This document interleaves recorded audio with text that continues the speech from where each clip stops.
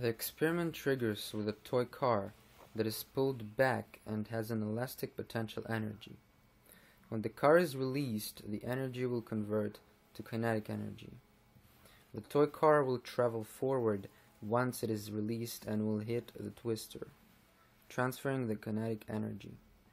Next, the twister will rotate in a circle and hit a large nail, and the kinetic energy will be transferred again.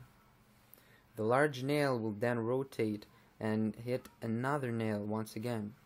The kinetic energy will be transferred from the large nail to the smaller nail, which will rotate in the opposite direction until it hits the dominoes, which leads to a chain reaction. The last domino will hit a vertical swing and transfer the kinetic energy. The vertical swing is connected to a horizontal twister with a string.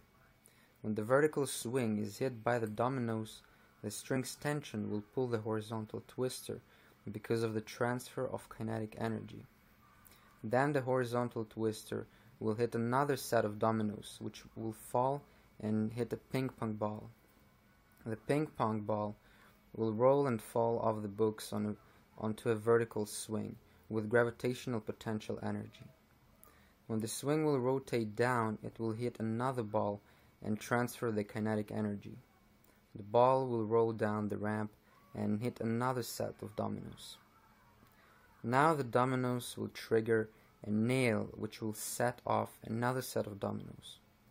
The dominoes will push a set of wheels and it will roll up a ramp until all the kinetic energy will be converted to gravitational potential energy and fall back down with the kinetic energy at a 45-degree angle.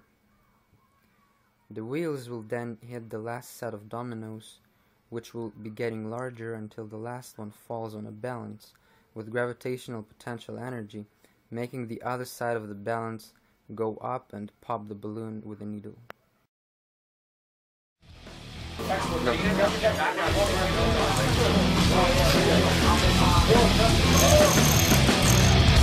Life passed you by.